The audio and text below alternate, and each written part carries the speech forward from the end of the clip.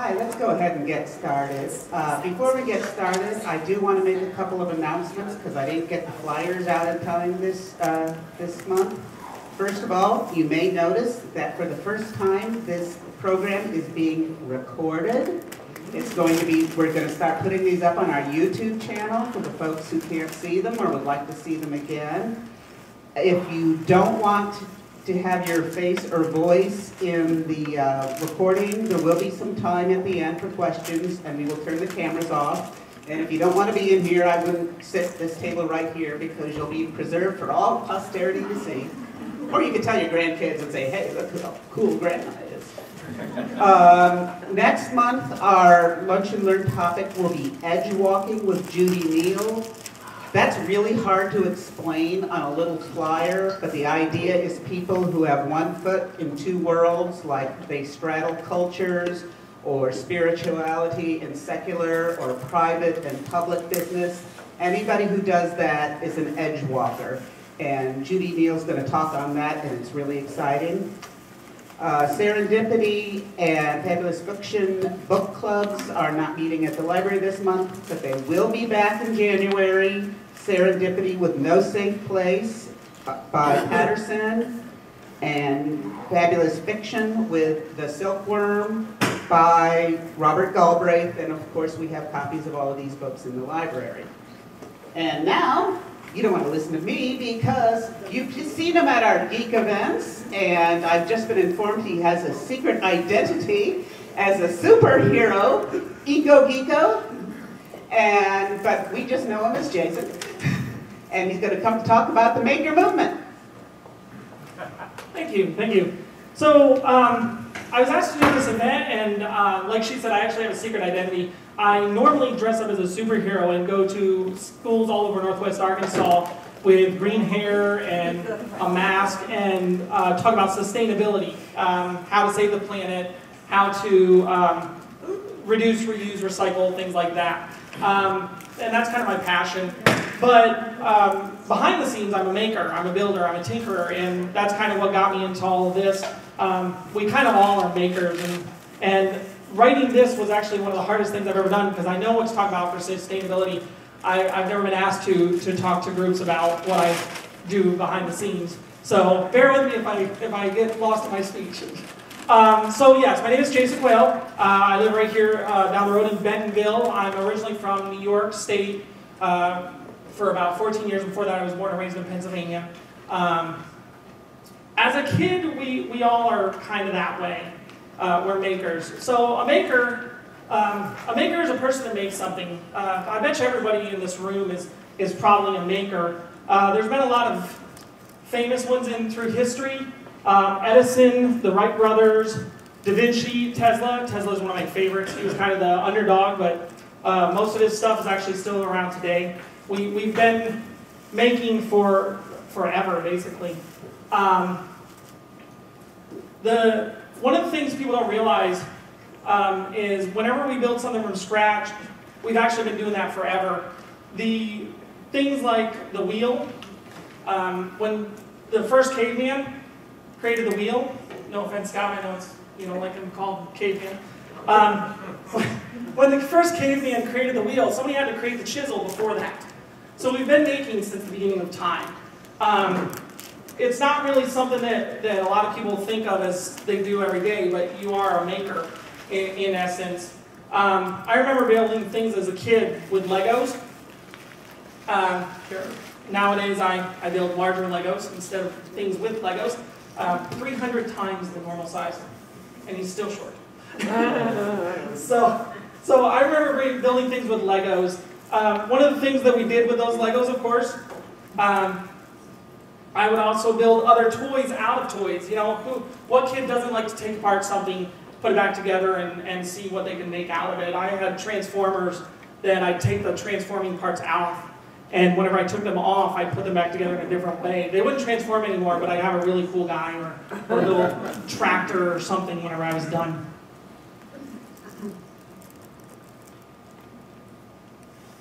There's my caveman building the wheel. Of course, it's a Lego wheel.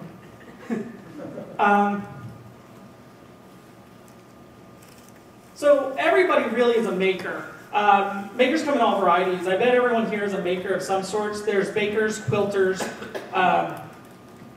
gadgeteers, painters. We're all basically makers of some sorts. The maker community isn't just a bunch of us guys and girls that get together and create large things that would not get us through airport security. We're actually groups of people that like to do stuff.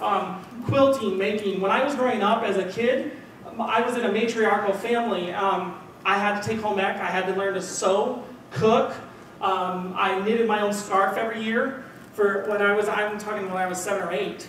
Of course, I dropped a stitch every now and then, but you know, quilting is quilting and scarves are scarves. I definitely don't remember how to do that anymore, but that got me going. That got my mind racing as to what else I could do.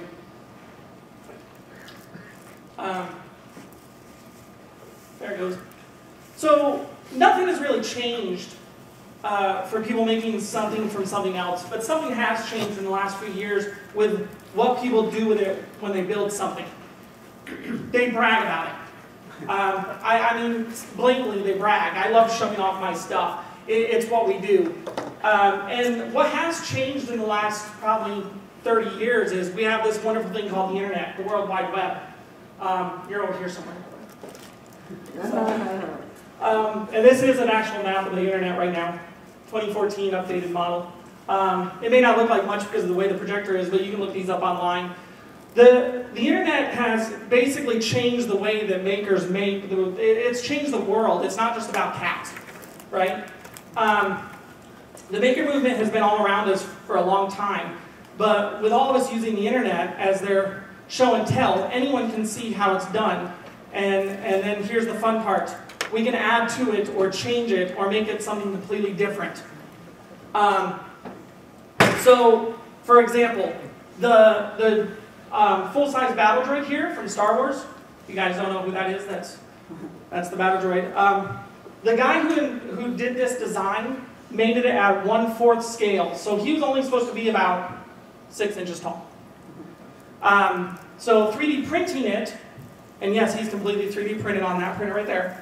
3D printing it, you can actually tell the software. It's kind of like Photoshop for objects. So I told the software to be bigger. I just basically scaled the whole thing up 400 times and sliced it up in the software and created something that's full size.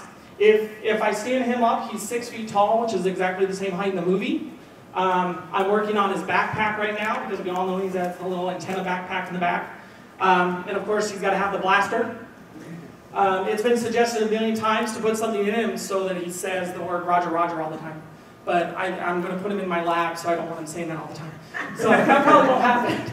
I'll be walking by it a lot. Roger. So that's the cool thing. Other things like this, the thing that won't get me through airport security, I'm sure. This is also a design by a gentleman. His user ID is CMEIM. He's an inventor, a creator, a maker like us. And what he did was the antiquated floppy drive with floppy disks. Remember, we all had 3.5-inch floppies long before we had thumb drives. Remember they buzz? You pop the disk in and go zzz, zzz, zzz, zzz, right? So he took a bunch of the antiquated devices and he decided to take 5 or 6 of them, and knowing that the buzzes could be tuned like a musical instrument, he made them actually play music. So with that idea, he made what's called the Moppy. It's a musical floppy. Yeah, great name, right? So what he did was then he released it on the internet. And in building this project, I literally saved probably a dozen different websites of different people that built different things out of it and made it work. You can do it with floppy drives, you can do it with hard drives, you can do it with simple little motors. But in the end, all it is, and we're going to play a song here, all it is a bunch of the buzzes from the floppy drive that we all remember from, a decade ago, playing music.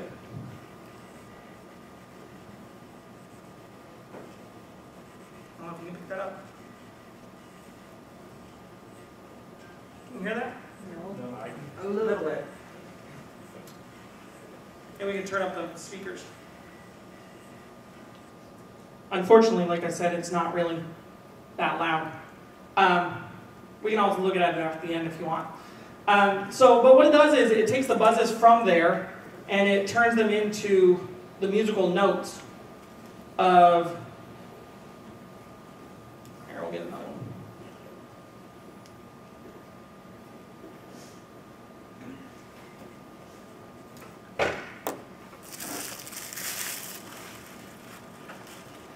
It's not going to work, I apologize.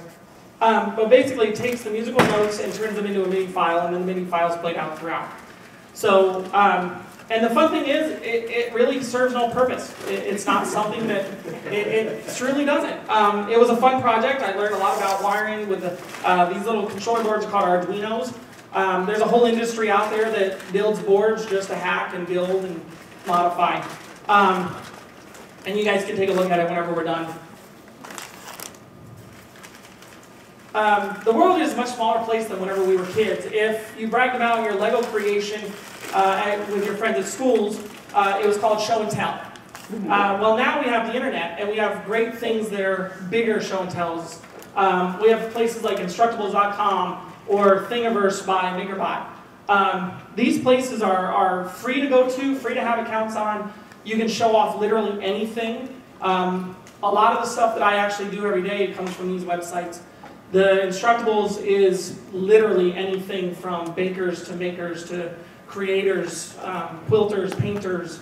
Candlestick makers. Candlestick makers. Yeah, there's actually candlestick makers in there. We now have the biggest show and tell on earth. With websites like these, and also Maker Fairs and Tinker Fests, we all have a way to show off what we made to people all around the world.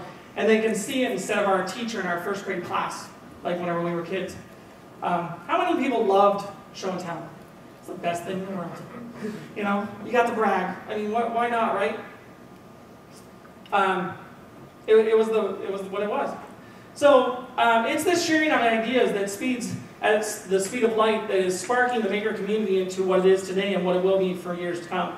I look at the maker evolution, or as the next evolution of society. We as people learn from our past and make things for our future. We take the knowledge that our forefathers created and turn it into something that no one has ever seen before. The cool thing is today we have something we didn't have 30 years ago, the internet. Ideas spread across the planet, even into space in mere seconds, where in the past it took years for only the most famous things to get to make it around the world. Bell invented the phone in 1876, but it took almost 20 years to become common. But whenever something like the iPhone came out, it spread in days. So the maker community's been there forever, but now it's something that it's a formidable group because we can share those ideas. And like I said, ideas create ideas.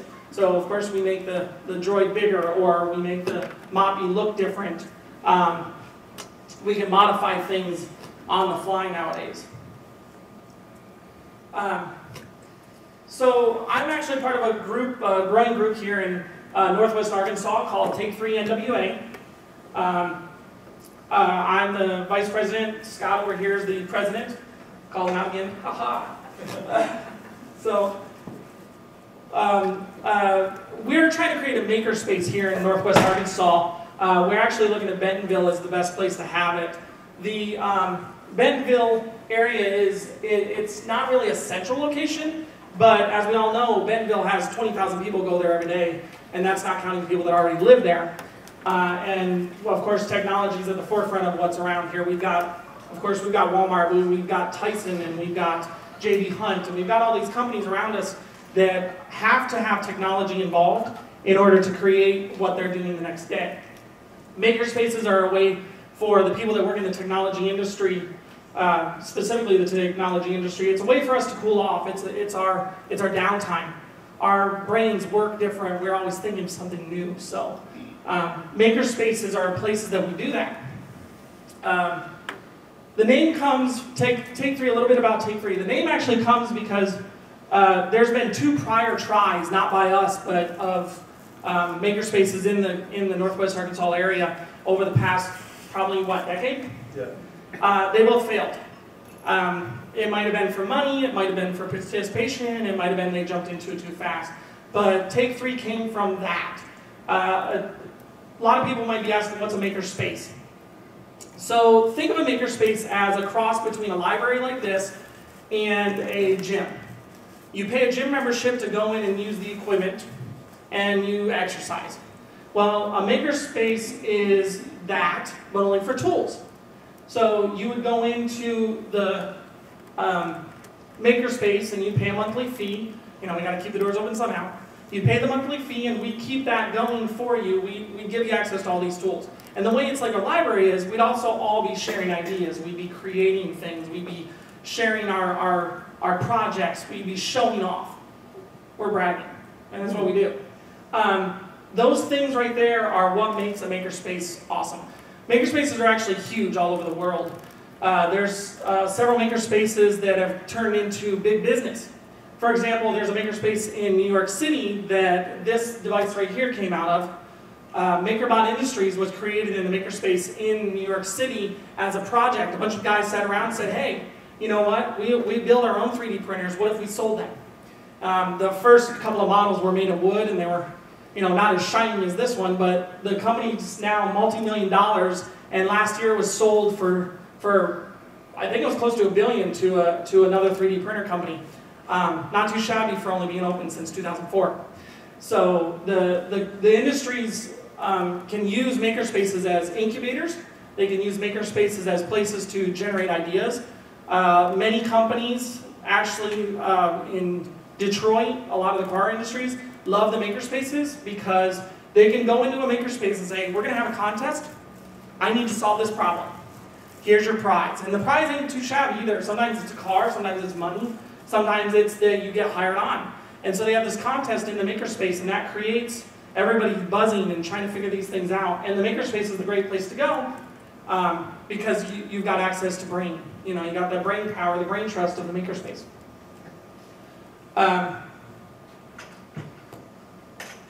So if you're interested in our makerspace and you want to join it, I see a couple of makerspace or Take3s out there right now. Right now we're really big on Facebook.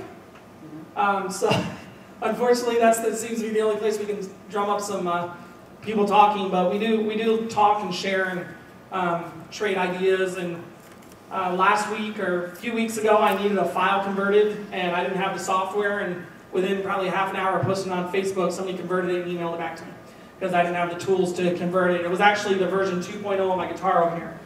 So the guitar is 3D printed, except for the neck. And the file that I got to print the neck was in the wrong format. I couldn't put it through my printer. So he converted it and sent it back to me. So now the next version of this, 2.0, will have a 3D printed neck along with all the little knickknacks that I'm slowly converting over to 3D printed. So it's not fully playable right now. Version 1.0 warped on me. If anybody knows anything about guitars, you can tell that's a little warped. So 200 pounds of pressure. Basically, I didn't print it thick enough. So yeah, the makerspace, even online, is a great place. So we all have this deep down need to create when we are children. For some of us, though, we keep it whenever we grow up. Bakers, quilters, you keep going, right? You painters, you just want to do what you do. You love your passion. I actually work in a office that I'm a teacher. I train new technicians whenever they come on board, and I teach them how to fix things.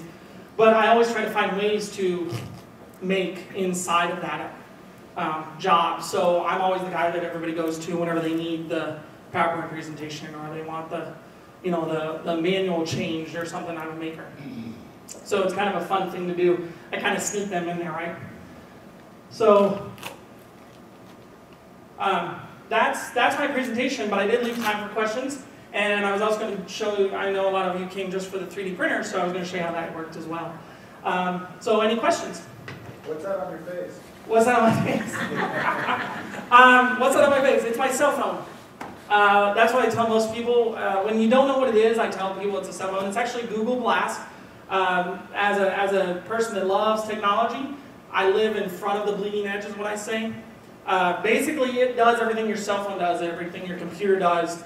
It's internet access, it's text messages, it's YouTube, it's email, it's you name it, it's up here instead of on the phone or pulling out the phone all the time. It's got voice command control, it's got a mouse pad here, it's even got a tracking camera that tracks my eye movement so I can look around the screen and look around. Smartwatches are all the rage right now, but I kind of went in front of that. Became a beta tester for that. Yes? Have you seen a difference in the children that you are presenting your program to? Are they getting more excited about creating for the future, or are they just sort of, no? So she asked, are the children that I present to getting more excited about the future? Yes, definitely. Whenever I show off, especially the 3D printer, it's kind of a cool technology. When I show the 3D printer in maker fairs, and I have shown it to all the friends that come over, you know, I have 3 boys, so when friends come over, they see it. It changes their mind. They're like, oh, 3D printers are something that, you know, you only see on TV, you only see on YouTube, and here's this guy that lives down the street that has one in his house. So yeah, they kind of, their minds go back to this is possible, which is really cool. If this person can do it, why can't I type mentality. And they also pick up the idea that this isn't something that is only on YouTube, it's only on Facebook. It's something that's real. They can physically walk up and you know, put on the Iron Man helmet that's 3D printed, as opposed to, oh look, it's behind glass at a museum. It really gets their gears going. As they go up in age, the high schoolers, the older children, they actually, most of the schools in the area are starting to have 3D printers now. So it's kind of like, okay, they're at school, they're not accessible except for whenever there's class, but of course you can buy them. Big misconception about 3D printers is they're not expensive. The cheaper ones are $200. So that's a big misconception. So they come up and see this and they're like, that's a mess, but look at the cool thing it does. You know, this is what I can do with a 3D printer. It gets their mind going, and they're like sponges. Of course, they suck it right up. So, yes? Could you talk a little bit about the relationship between making and crowdsourcing, and especially crowdfunding? Okay, great question. So the question is how the maker community ties in with crowdfunding and crowdsourcing. I can definitely speak firsthand from crowdsourcing from the Facebook community. As I said, we're really big on Facebook. Our Makerspace is kind of that. Just from asking, you know, online, can somebody convert a file? That one guy stepped up and said, yeah, I have the software that'll convert the file. So that's small-minded. But the cool thing is, crowdsourcing, you've got Instructables.com, you have websites that give you access to other people's ideas, or maybe you're working on a project and you need an idea of how to do something. One thing I'll give you a pro tip for, if you want to become a maker and you want to use websites as your sources, become a Google Ninja. You really got to know how to change the wording of something to know how to. Don't think that the search engine's going to just give it to you. You know, try every plausible idea, because you really got to search deep for whenever you're trying to modify something. But the crowdsourcing thing, many people do it all the time. There's companies out there, there's actual companies out there that will pay for contests. That's a crowdsource that a lot of people do for the ideas, and the winner may not have the 100% of the idea, but even the 3rd and 4th and 5th placers will. Crowdfunding. Crowdfunding is huge. Websites like Kickstarter, Indiegogo, those websites right there, they get a lot of inventions right off the ground. They keep things going. The crowdfunding arena, you only need $2 or $3, and then you have a piece of that idea. I don't wear it, but I actually bought a watch off Kickstarter. If you don't know what Kickstarter is, it's a crowdsource money program. You go on the website, you create an account. If somebody puts their idea up there and you think that idea is good, you pay them money. Now you might give them $1 or $2, and they can turn around and they'll have that $1 or $2. They'll say thank you. But say my watch costs $75 that I got from this website. That watch, I actually gave them $75, and I got one of the first run. They got the business off the ground from that. The crowdfunding aspect of that gets the company going. Companies that didn't exist before.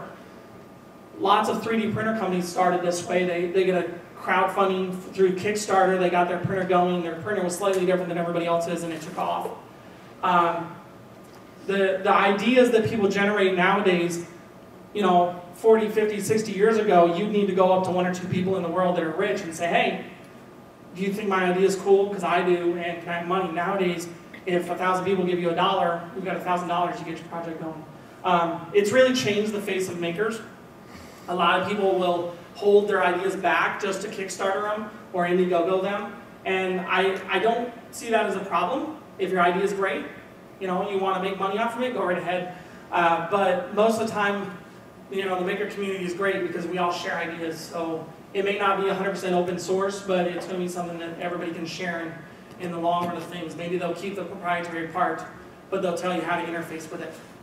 So it's really changed the way that maker communities worked, and it wouldn't have happened without the big old World Wide Web. So, any other questions?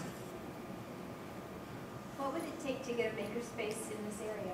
What would it take to get a makerspace in this area? So I think money. I mean, in the end, money. So an ideal number would probably be upwards of $50,000, just so that we're safe. The prior two, we found out they didn't really raise enough money. They didn't think past 6 months, or they didn't know how to keep the doors open next year. A makerspace can be either not-for-profit or profit. If you go not-for-profit, it actually helps you out a little bit more, the way we've looked into it. But it also hinders you in several ways. The not-for-profit side of a makerspace would mean that everything you pull in, you of course use it towards the makerspace, but you would also outreach to the community. The profit ones, they sometimes keep your ideas, or they want a chunk of your idea or something. Not all of them do it, but it does happen. But if you really want the doors open, you want a building, insurance alone is through the roof.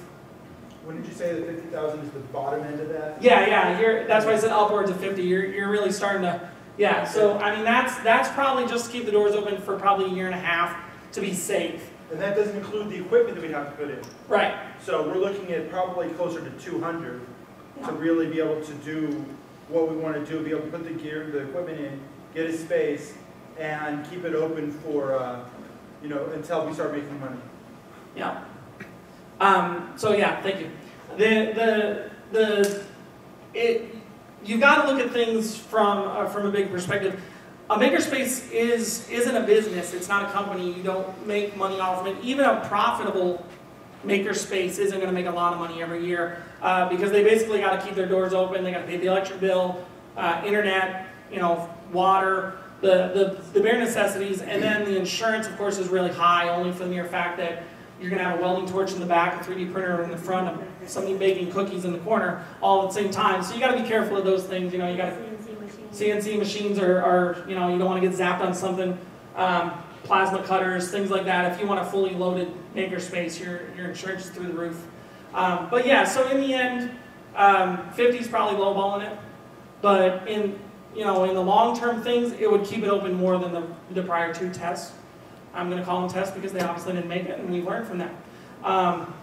So yeah, somebody else had a question. How have doctors and engineers been using the Makerspaces?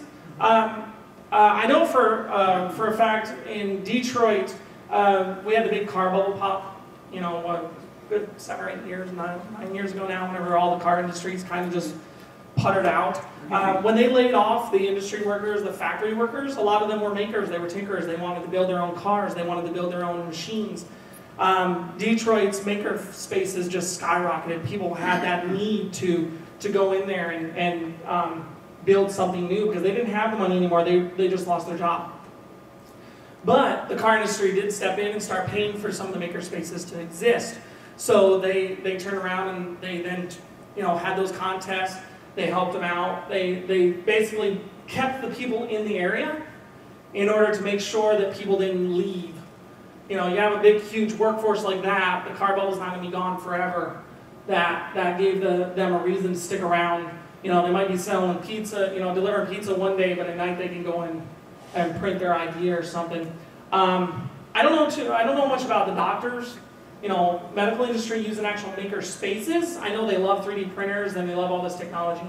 Not so much a Mopy, but in Stanford and some other maker areas, there's citizen science, like the running makerspaces as bio labs essentially. Ah, okay. I did not know about that. I know Stanford has one Cool. for citizen science.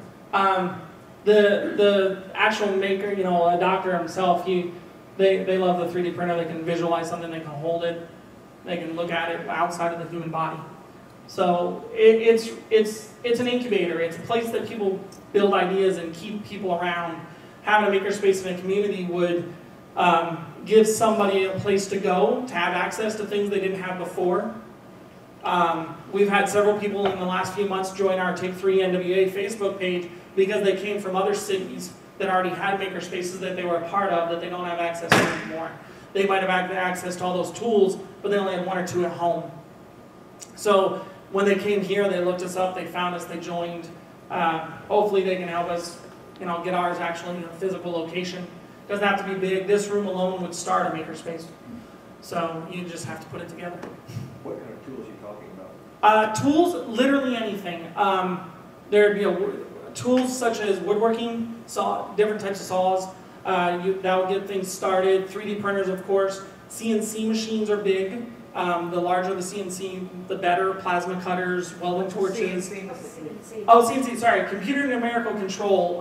Basically, if this were a CNC, there's a big cutter that goes down on the piece of wood and cuts it in an exact pattern every time. So it's in the old days we all had our little Dremel and we'd sit there and, you know, cut the wood and decorate and all that stuff. A CNC would be a computer-controlled machine that would actually sit there and cut the pattern every time the same way. There's a lot of companies that use CNC machines, or a lot of actually local businesses that use CNC machines to decorate the wood or carve into the wood a pattern. You can do really intricate all the way down to just a simple outline. So lasers, yes. Vinyl cutters, yeah. Your sign machines are a lot of sign machines are called vinyl cutters. They're basically just CNC machines. So anytime you see the cool sticker on the door that looks like it was painted, but it's actually a sticker. Yeah, like these things right here. I put the danger stickers on here. Those are basically complex CNC machines, computer numerical controls. Yes. Oh, and we'd have a kitchen too. If we have a makerspace, I'd have a whole kitchen for people to bake cookies and cakes, and why not, right? Yeah, you are basically the person of the future. So, looking at what we are today, what one item that practically all of us use, like maybe a toothbrush, that's not going to be in existence in, say, 20 years? Oh, that's a big question. What item would not be existent? I thank you for the comment, or the futurist comment. Thank you. What item would not be in the future because of this? Oh, there's a CNC. So, what item would not be in the future based on what we have nowadays? I don't really know. I know one thing that's disappeared in the past, and landline phones are pretty much starting to become the way of the, you know, in the past. The size of the cell phones, the first ones were about this big. Oh yeah, they just shrunk down. I don't know if I've never really thought about what would disappear because of the, you know, the way future technology is going. I mean, I'm kind of biased. I think smartwatches won't make it too far, probably in the next decade, because we're all gonna have iPhones. So, what? VHS tapes. VHS tapes died. Yeah, we've floppy drives. They disappeared. Television as we know it. Television, definitely as we know it. So that probably would be the best one. That's a great one. So there's a, televisions probably are one that I would say, thank you, that would probably disappear as we know them in the next probably 10 to 15 years. Right now, there is a little community of people that can make three-dimensional TVs that actually, you know, it looks like the Help Me Obi-Wan hologram in front of you. There's whole maker communities that are working on that hologram type. And it's not what you think it is. It's not something that you can reach out and put your hand through. It's much more conventional. It's an upside down glass pyramid that the image is projected onto, and it looks 3D if you walk around it. So that would be the first iteration. Persistence of vision option. Persistence of vision is whenever you spin something really fast and the lights blink, you can kind of see a picture. That's another option. So if they can get those higher resolution, the flat screen that we all see every day, would probably start to go away real fast. Here's a word for you, voxel. The goal lines will be hit. So, we were pretty close, like Jason said, taught in the past with trying to set a date. And as he said, apathy is our enemy, where we have a lot of folks that come on and want to participate, and then they disappear. Jason and I went to the Kansas City Maker Fair last year, or this year, and so Jason and I went to the Kansas City Maker Fair, all at Cassidy and so forth, this year, and we spoke to some folks from St. Louis and Milwaukee and Kansas City and some of the other maker areas, and a lot of them said, if you build it, they will come. You know, the Field of Dreams approach. We don't see that here. We're our community. When we've done things and we've tried to say, look, this is what we're doing, we don't get the kind of feedback that we think we would see from a if you build it, we will. If we build it, they will come approach. If anybody's interested in helping us and getting on the board, we're more than willing to talk to you afterwards and see if we can make it work. We've got a couple irons in the fire right now that we're real close. It's just a matter of, you know, we might be able to open our doors next year. It's just a matter of getting the things that we need lined up. Sorry if I got that. Thank you. Is there an area you don't go into, like medical?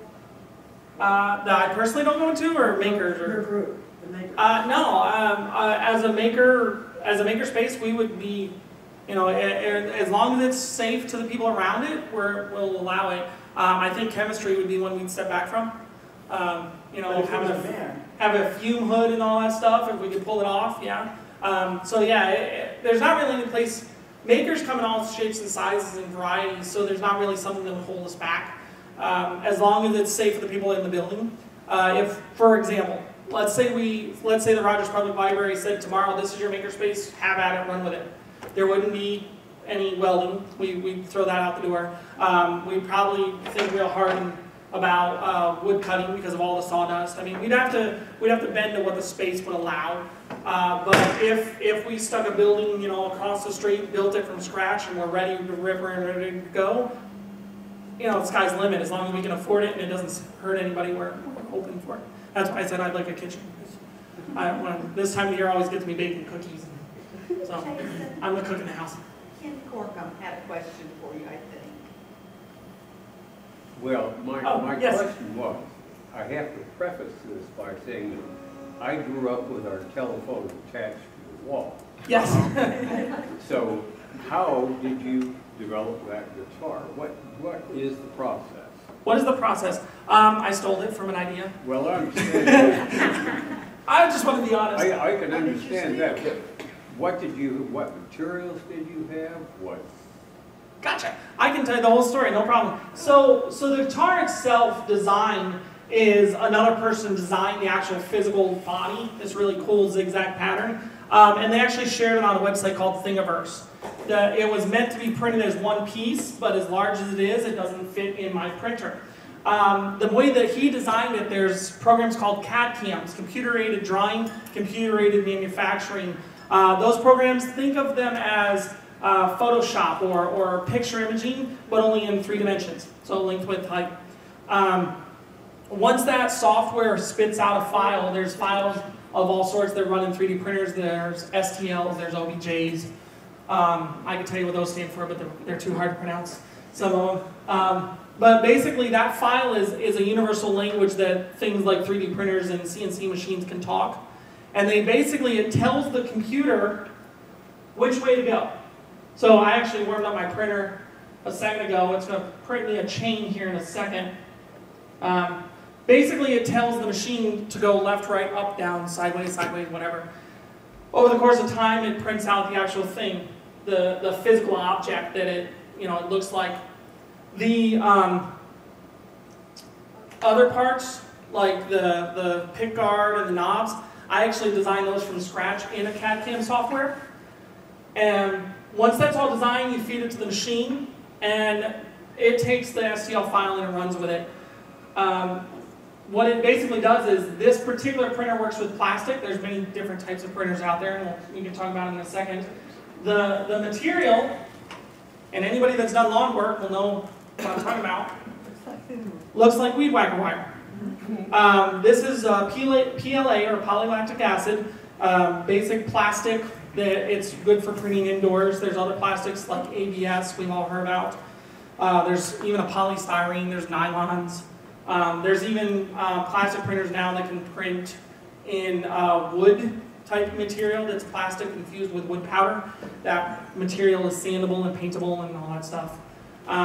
Once the machine eats that up, it's actually sitting behind this drawer right here. I'm going to explore right here if everybody can see it. Let me move the gears. That is heated up to 230 degrees Celsius. It's 1.75 millimeters thick when it goes in, and it's 0.3 or less coming out. This particular printer has a resolution as high as 0.1 millimeters per layer. So basically it's going to draw a line and drop 0.1 millimeters. The bed actually drops down 1.1 millimeters, and then it draws another line, and so on and so forth. Think of it as if you've ever played with a hot glue gun. You can sit there and draw a wall if you wanted to. Just keep moving your hand up. But only this one's way more precise. So is that printing right now? I just started. Yep. So it's going to print out a chain. The very first MakerBot is called the Cupcake. This particular industry started with what they call the Cupcake. They ceremoniously named it the Cupcake because their very first printer worked with icing. And they put cake icing in it because they didn't need to heat it up. It was already liquid, and it just squirted out, and icing gets a little bit solid once it's in the air, you know. They can sit there and draw a line or whatever. So, as you can see, it's going to move back and forth really fast. This thing actually gets going really fast. Whenever it gets going on some of my bigger projects, the whole thing starts to shimmy on the table. So, this is one of 3 machines that I own. This is the big shiny one, so I like to bring that out and show people. Once it's done printing, it comes out at 230 degrees Celsius. Once it comes out, it cools almost instantly. There's a little fan that blows on it. I can pick it up and move it. It's not a problem. So yeah, does that answer your question? Yes, kind of. Okay.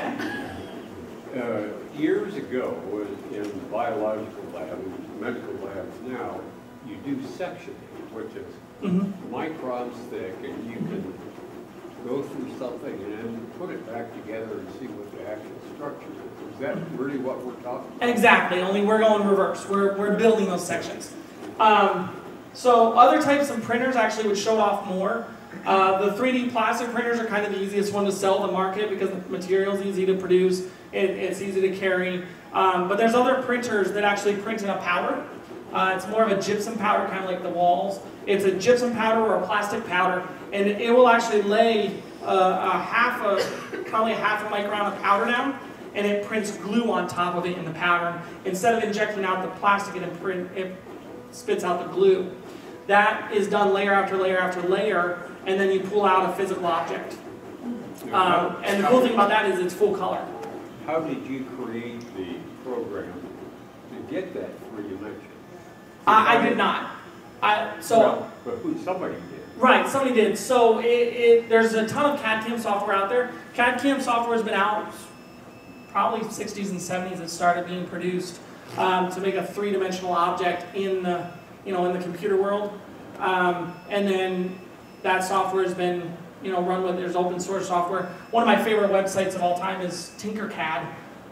If you've ever played with Paint on Windows, the basic Paint program, Tinkercad's the same thing, but only for 3D objects. You physically just move around spheres or boxes and carve them. CAD is computer-assisted design. Yeah. And the other one? CAM is computer-aided Manufacturing. manufacturing. Thank you. Yeah. So I didn't actually produce the software. They've been making it since the 60s and 70s. Well, I just have access to it. it. Create the software. If I have a teacup and I want to how do you create this program that will form another key code? Oh, I see. Okay. So there's a what's the G code? So whenever you have the physical object in the CAD/CAM world, the STL file, the software that comes with the printer, and there's also open source versions of this, creates what's called a G code. It basically says go this way for 2 seconds, turn right, go this way for it turns it into G code for itself. It does it by itself. It's all built in. I think what he's asking is, can you scan a physical object? Oh, okay, yes. Okay, yes. You can totally 3D scan something. I apologize for that. Or you can draw it yourself. Or you can draw it yourself. So yes, you can 3D scan something. I didn't bring my 3D scanner here, but I actually have a full body 3D scanner.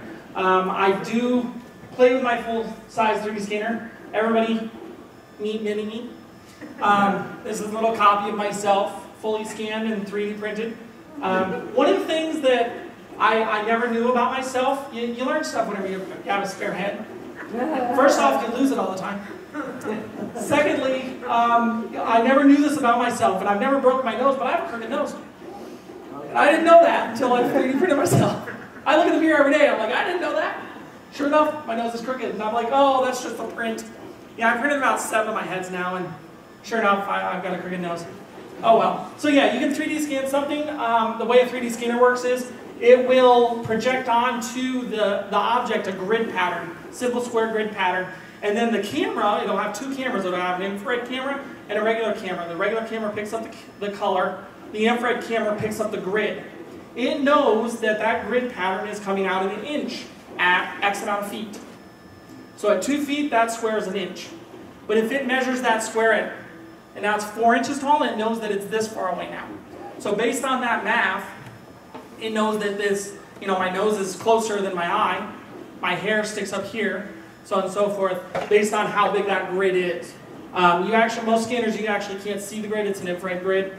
There are a couple of 3D scanners out there that actually show a green line or a red line on it. But yeah, it basically measures the distance between the square lines and says, okay, at 2 feet it's an inch, at 6 feet it's going to be this big, so now I know how far away you are and it'll scan. I actually scanned my car, just for the fun of it.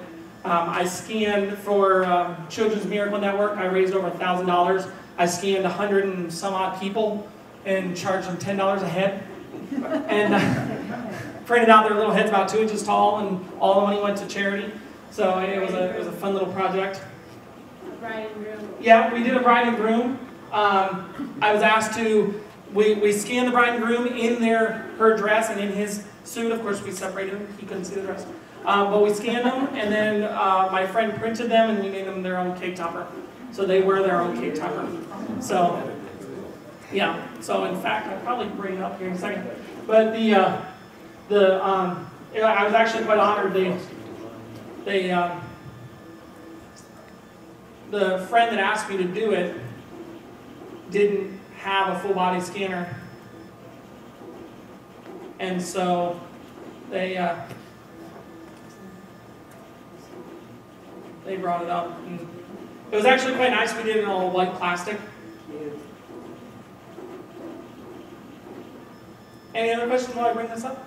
Is your wife as enthusiastic about it as you are? This is my wife right here. Yes. So I'm gonna be kind of honest about this because her and I have been together for 18 years now. She's kind of in the meh form, and I don't say that, I say that lovingly because it's gotten to the point where it's really hard to surprise her because I do all this stuff, and they're like, and she's like, another one, she's like, when I did the battle droid took 400 plus hours to print. About halfway through the body, she said, "Are you going to push the button again?" I'm like, "Yes, I'm going to print again." Because as you can hear, it does make a little bit of noise, but it's not very loud. She's kind of to the meh stage. I built a full-size game cabinet that you can play almost any video game out there on, with joysticks and all that. And she's like, when I see it playing, okay, I'll play it. I've kind of glazed her over. She's used to it. She's, in the beginning it was cool for her. She'd see something, she'd be like, "That's awesome," and now it's like she's just along for the ride. Where does the printer live? I love it. Well, it's in the dining room. One of them anyway. So I'm literally eating dinner, checking my printer. So, Let me bring this up. Go ahead. What kind of price is the material? What kind of price is the material? So, let's see here. It really depends on what you do. Let me get this here. Yeah, my battle droid does stand up. He's a little worse for wear right now, so he doesn't stand up anymore.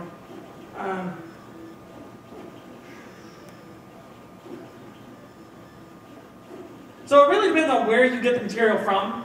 A typical spool is going to be average about $40 for a spool of plastic.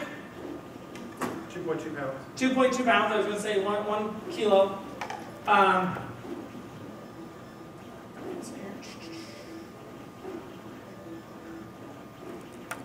And you can see 3D printers have practical uses too. Those darn light things always break on me. I printed more. So a typical spool is 2.2 pounds. It's about the average of $40. If you look around, one of the key things you got to look for is it good plastic? You don't want a plastic that's made by a cheap manufacturer. You may save a little bit of money on it, but you're not going to turn around and actually it'll get dry and brittle, and then it'll get all stringy when you print something.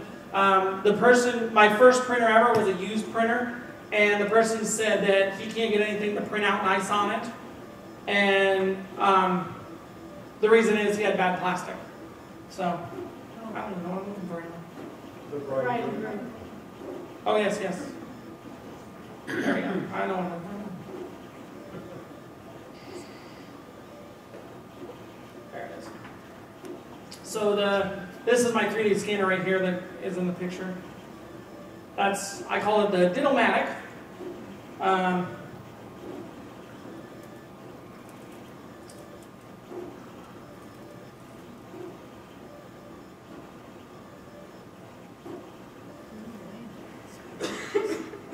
how much is one of those 3D scanners? The 3D scanner that I use is called 3D Sense. It's $400. They have a version that's handheld like the Ditto-matic. I only call it the Ditto-matic is because I've added the screen to the back of it so I can see what I'm doing instead of having to look over the laptop. But the scanner is handheld. There's also a version that can slap on the back of an iPad. It's about $400 as well, but it's way more portable. It's actually got a little clip for it. Connect. And you can also hack a Connect to do it. Xbox Connect is a wonderful little toy. That's actually how my head was scanned in this version.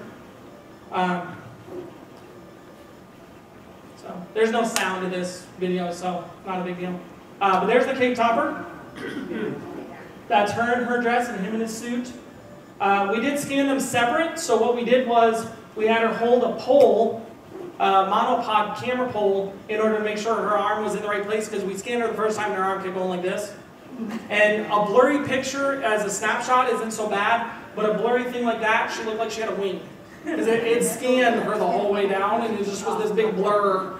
So we had to rescan. So as you can see, I'm going around the person and scanning her inch by inch. And you'll see whenever I come around, there's a little video of it, but there's a long cable that runs to it. I was sworn to secrecy. I wasn't allowed to produce the video until after her wedding, which was a month later. So this was, what, spring? Spring this year? Yeah. According to the date, it was May. Yeah. Well, that's when I posted the Ditto-matic. The video wasn't out until probably midsummer, but I scanned her in May-ish. I think it was at the end of May I scanned her. So you don't have to be that precise on the distance? No, that's the really cool thing about the scanner. It's projecting the grid and it knows the difference. So it can just kind of go and see there, I'm looking at the screen. It's a lot easier than looking over here. And once you do that, there you can see how her dress, and you get all the way to the floor. And you're faster than that now, right? well, full body, I took my time on the dress. I didn't want to make a mistake. It is her wedding topper. So I took my time. But yeah, so that's how it does that. Back to the materials thing. There's different ways to get plastic. You can make your own. There's machines called extruders that you can actually grind up plastic and put it in. I actually save all of my scraps My cup's around here somewhere. I save all the little scraps that come off the printer, and one of these days I'm gonna, if I ever get a extruder, I'm gonna grind it up and make my own. Recycle it. You can actually find it as low as about $25 a spool. So $200 printer, $25 for your first spool, not too shabby. So, and there you go. So that scanner you're using, it realizes north, east, south, and west as it's going around. It knows exactly where it is when you're doing it. Yeah, I guess you could say that. It doesn't really care about the actual north and south No, and I stuff. mean, But it knows the front from her, from the back of her, and all that stuff. As it's scanning her, there's the big top around the tape. As it was scanning her, it knew that this side of her head had a line around it because I got around there. It knew that each dot was attached.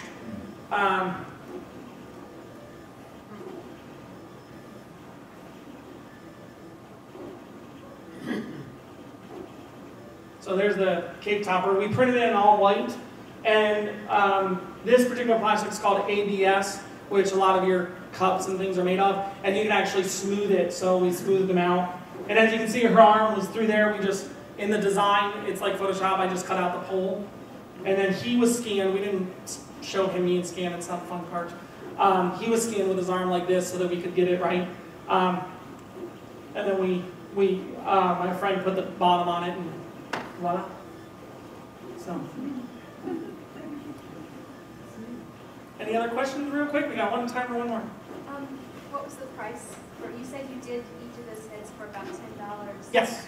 For $2. What was the price of the materials used for each head? So because it was a charity, we charged $10 a head because we'd asked a bunch of people in the office, how much would you pay? And 10 was the sweet spot. To actually make them, it was less than $1 for plastic. So the plastic wasn't that much. Plastic plus time. I did 100 plus heads. It took me 2 weekends to print them all out. And I mean solid, it just kept printing. Like she said, is you gonna print again? So yeah, it was a good raise of money. So. Well, I really want to thank you guys for having me. If I have a couple of minutes at the end, they can all come up and look at it. Anyone that wants to, Yeah. but before you do that, let's give Tyson a big hand.